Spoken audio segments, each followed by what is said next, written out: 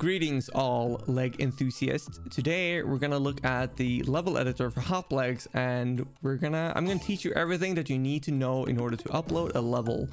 So we're gonna start first by navigating around in the editor a little bit. So I'm using the middle mouse to move around the camera, scrolling back and scrolling forward to zoom, like very simple.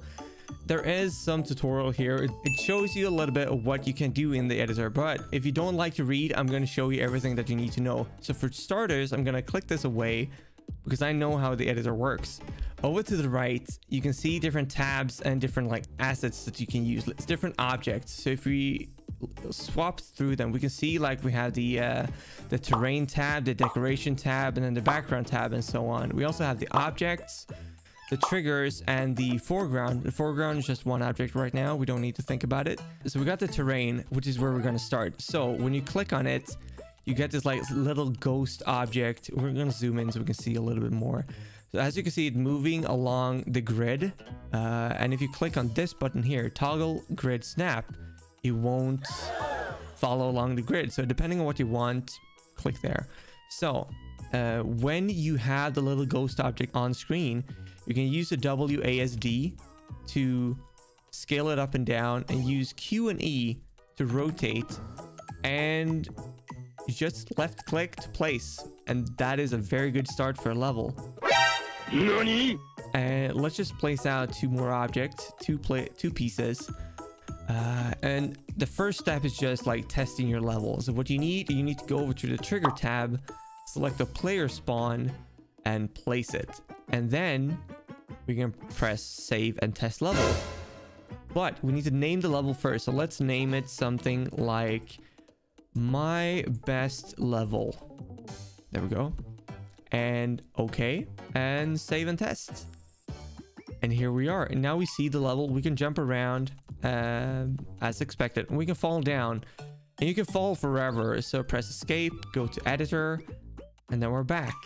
What we're going to do next is we're probably going to just do some very simple decoration of a simple level. So place some more objects. People love stairs, is what people have said. People that have played Hoplegs have specifically said, Kevin, I love stairs. So let's just go to the decoration tab. Once we place a few pieces, take the grass. And right now you see that it's very big. It's because it's using the same scale that I used while I was placing the terrain pieces. So if I press R on the keyboard, I reset the scale. But I like to scale it up a little bit. So we can just place it out. This is just like Bob Ross, like placing beautiful grass patches and trees and everything. But so if we start the level now, you'll see we're in a forest, a very bad forest, but we're in a forest. It's good. We can jump around, and if we want to make the very most basic level, we can place out the goal there. And now we just need to get up there. As I said, people love stairs. I clicked it. I did. And there we go. So we beat a level. This is the very basic thing that we could do, but I want to add more things to this level because I want to show you what the level editor can do, because it can do a lot of cool things. So to begin with, we can drag select. By the way, I forgot to mention that you can drag select, move things out. So we want to place out some ground pieces, and because I want to have a button and a door. So I'm going to the object tab. The first one to the top left is the button. So we'll have it here, place it there, very good place. And then we can take the scale down platform. So what you're going to see is this tiny little object that we can like scale up and then rotate a little bit. Place it there. The cool thing about the level editor is that we can like connect these two. So when you press the button, the door will do what it's coded to do. Like we can press the button and the door will open or close depending on which one you placed. But if you have trouble selecting the button, now it worked first time, but if you can toggle, you see here the different layers play around with that. So if I wanted to press the button but I couldn't, then I just had to like toggle the decoration.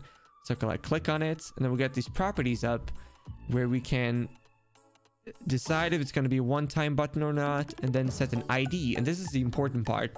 In order to link the button to the door, we need to set them to the same ID. So we get the ID 1 on the button, and we're going to go to the door and press ID 1. Boop. And now you can see the little line here that says that they are connected. And I want to show how it works. There we go. And that's the door. We can do some cool things as well. It's a very short level, but we can work with that. A thing that I forgot to mention is that you can actually, I'm right clicking to delete, by the way. So if we're using the, as you can see here, certain objects that are selected have this little window up here with N and M. So if you press those, you can like toggle between different like material or colors. So if we want snow here for some reason, we can do that. So I can take the ground piece, M and M, to toggle different materials, place it. But those objects that can be swapped out the material, you can select it and do it down here as well if you want it. Okay.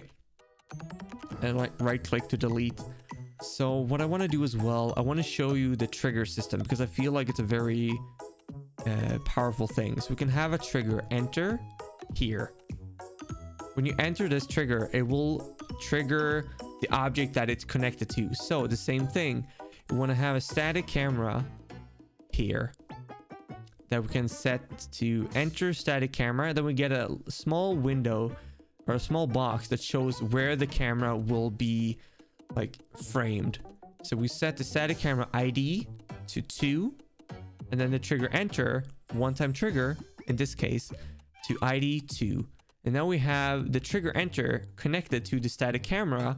So let me show you what happens.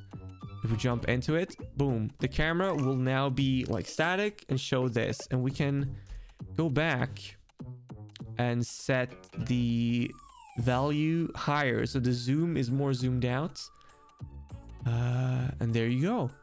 And what we can do then, if we want to make sure that when you press the button, the camera will like snap back and follow you again, we can place in the trigger tab, we can place out a what was it, static camera again, and just have it as it's not entering the static camera.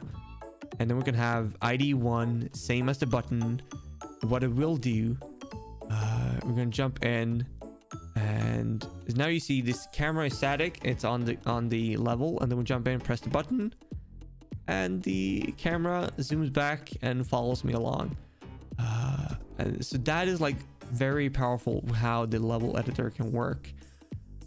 So let's see, what else can we do? I think I want to write. As you saw, you can fall down. You fall forever because we're never telling the game, hey, you fell out of bounds. So what you need to do, you need to go into the death trigger. No, you need to go into the trigger tab, select the death trigger, and then scale this up very big. Just place it. I have learned that it's better to be safe than sorry, because there are people out there. I see you. You can jump very high and very weird. We can jump around. So make sure that you make your level safe. So now, if we jump and fell, there we go, and the level resets. There is also a checkpoint that we can place out. We can place it there, and then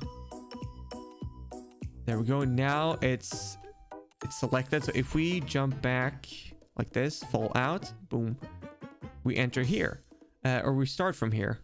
So that is very simple how the checkpoint system works.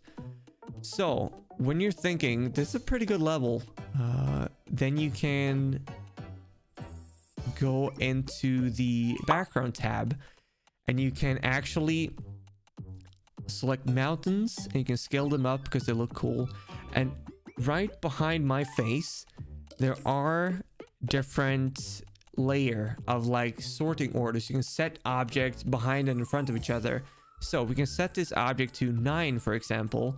You probably don't see it because it's behind my face, but I'm pressing 9, scaling it up, pressing it there. So I placed the mountain, and then I pick a cloud that I can set to 8. So it's in front of it.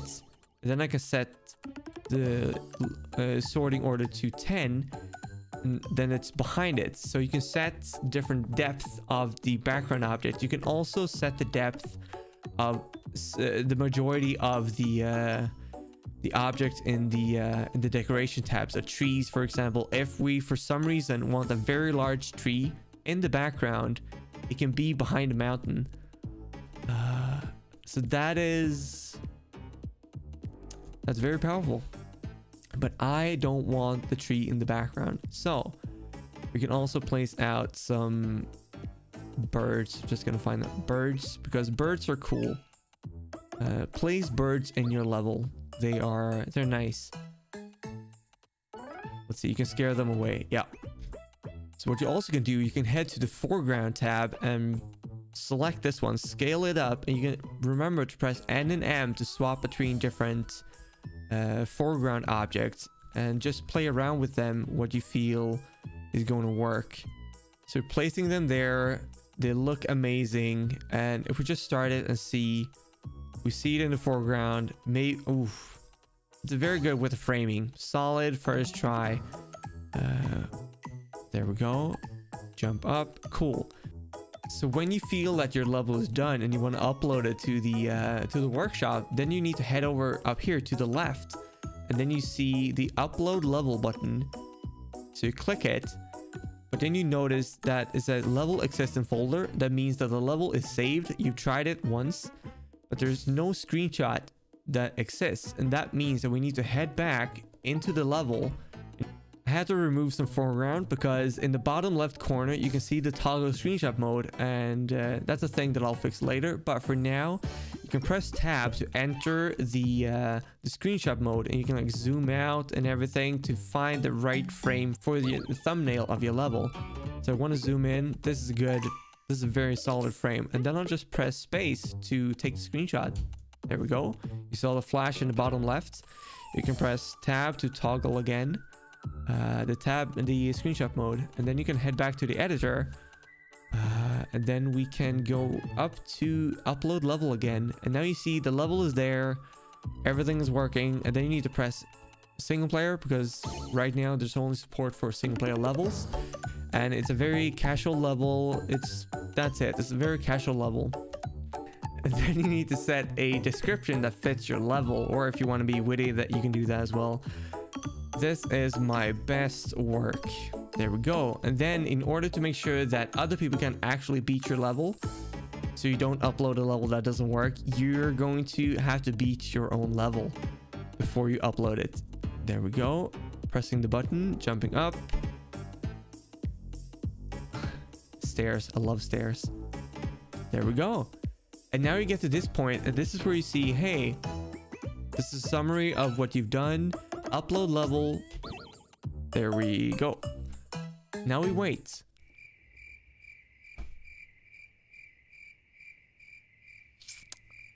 There we go. Your level was successfully uploaded, and now it can take a few minutes for your level to appear in the Steam Workshop for other people.